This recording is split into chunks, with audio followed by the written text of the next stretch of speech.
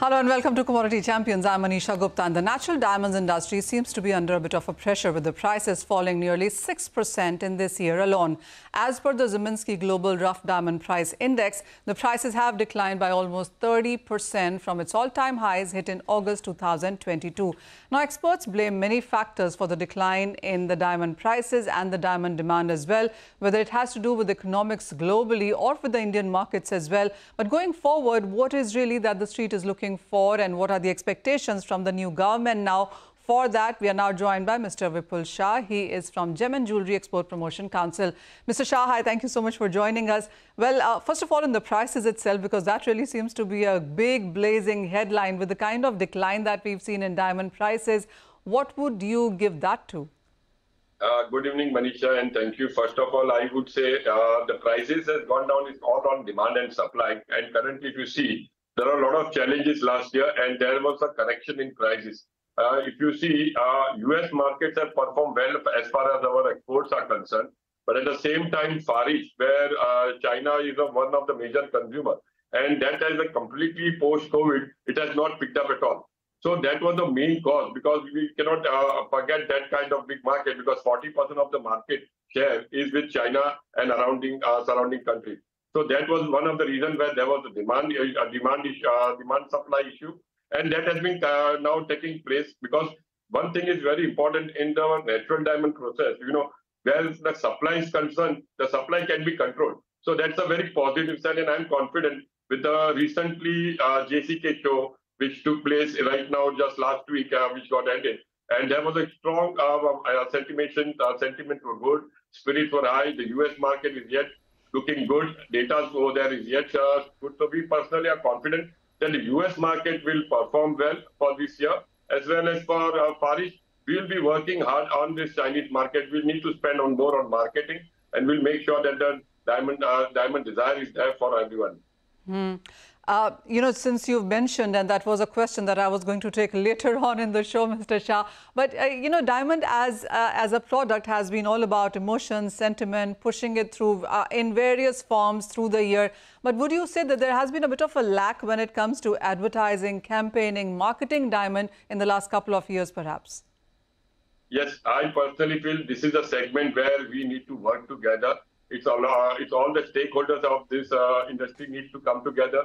There has to be enough spending to be done, because we need to understand what exactly and in which market, why the sentiments are down, and especially we need to run the program accordingly to that market. So currently we don't see any issues as far as US markets are concerned. The demand over there is strong. But as far as Chinese market is concerned, you have to understand one thing. The Chinese people post-COVID, they lost a little bit confidence on this segment as such, because when after COVID, during COVID times, they found it difficulty to encash it, and that was one of the major reasons. So we need to bring back the consumer confidence in this product. Need to bring down with the marketing campaign, emotions, and to believe in this product. And I'm sure with a good amount of marketing spend, this segment will be doing good. Well, absolutely. For the last couple of years, Mr. Shah, I mean, I myself as a consumer haven't seen much spoken about diamond in a good light, in a saleable light. So would you say that a lot needs to perhaps work on? Because what we perhaps see right now is individual jewelers, individual diamantiers talking about diamonds, but not collectively as an industry. Yes, that's right. So that is where now we all are working. The council is also working to bring all the stakeholders together, and we make sure that for this segment, we'll be spending a lot on the marketing campaigns and into the areas of market where this funding is required. Mr. Shah, you spoke about China and you also spoke about US, but within the Indian market as well, the industry has been slightly jittery here. We've seen that last year. As you said, the supplies were stopped at one point in time to ensure that the markets could be corrected or balanced well. For the Indian markets now, whether it's about imports, exports, or the domestic demand for diamonds, the consumption, how are you looking at all of those numbers? To be honest, the domestic market has really performed well. You've seen that it is growing, and you see like almost more than 3,000 stores, new stores are coming up. But yes, there is a pinch of slowdown, and I think it will consolidate and it will take some time. And again, but domestic market looks good for the year 2024. And what's your sense on the import numbers as well? Because the latest council data that I look at in the first quarter does show a mixed sentiment there, while gold as a commodity continues to outperform. Not the same case again with diamonds. Yeah, I agree with you. I was just looking to the data for the first 2 months, April and May. The diamond segment, both in lab-grown as well as in natural, we are down by almost 15%. But overall, we are at flat as far as exports are concerned compared to last 2 months, because plain gold jewelry has performed really well. And that is because all thanks to our Commerce Minister, Mr. Piyush Goyal, for the FTAs, which has really helped for this segment. How are you looking at overall category also doing? But because it's not that the whole market doesn't perform, would you say that the smaller diamonds perhaps have continued to do well, or the higher category or caratage diamonds have done? How are you segregating the whole industry? See, there are two ways to look at. One is on the demand point and one is profitability. On the demand front, we don't see any issue as far as the small diamonds are concerned. Yes, there are on the large sizes, yes, there are certain issues as far as demand is concerned. But again, in small sizes, there is a big issue as far as the midstream is concerned. The profitability is where we all are fighting. So yes, with the profitability back into the business, demand can be created with well marketing spend. I personally feel this segment of natural diamond should be performing well compared to last year. So going forward now, how do you look at the India strategy, Mr. Shah? What is it that you're looking for as the new year begins? What is it that you're anticipating from the government as well in sense of policies and reforms? I mean, various sectors that we speak to do believe that in the first 100 days, their sector will see some push or some positive reform coming in. For the diamond as an industry, are you anticipating something? Yes, I personally feel it's a very good news that we have Mr. Piyush Goyal back in the Commerce Ministry, and that makes our life more easy because he is understanding the whole segment very well, and it will be easy for us. And there are certain issues, burning issues as far as the industry is concerned, and we will be making sure that this time we will be taking it forward once again. And before this July budget, hopefully our demands will be considered. I will be sharing with you all the details wherever when we are working on the budget proposal.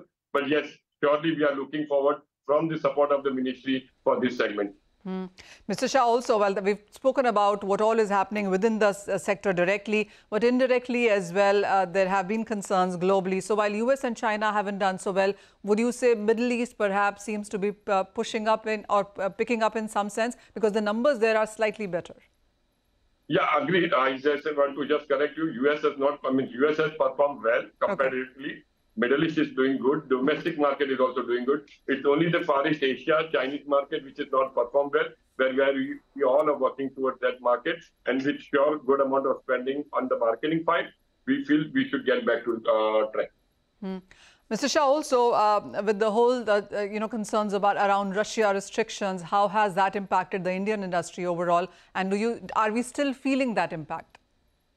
Actually, to be honest, not yet. I'll tell you the reason behind it, because you see the demand and supply. So we are fighting currently is the demand. We are not fighting the supply chain right now. Once the business is started growing, yes, we might be feeling the pinch until the coming month later on as far as supply is concerned. So honestly, we are not looking into the supply chain right now. We are just concentrating on the demand front. Point taken. So while we have spoken about a whole host of challenges, Mr. Shah, I also want to understand on what are the better opportunities that you're looking forward now. So if there is a roadmap that you have created for this financial year, what are the plus points and what are the opportunities that GJEPC is putting out?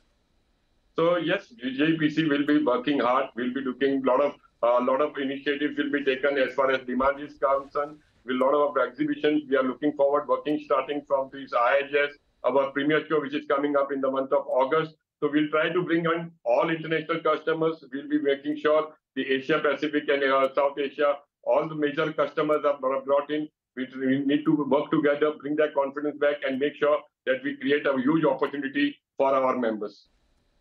All right, Mr. Shah, we look to a brand new year forward. And obviously, as you said, you will be sharing with us the detailed budgetary presentation as well. The expectation is that in the month of July, when the Finance Minister puts it out, a lot of sectors perhaps would be taken into consideration, and gems and jewellery is going to be one of that. Thank you so much for taking time out for us today and detailed discussion on gems and jewellery as well that you've provided with us. With that, we are heading into a short break, but coming up from the natural diamonds, we shift focus to lab-grown diamonds. Stay tuned.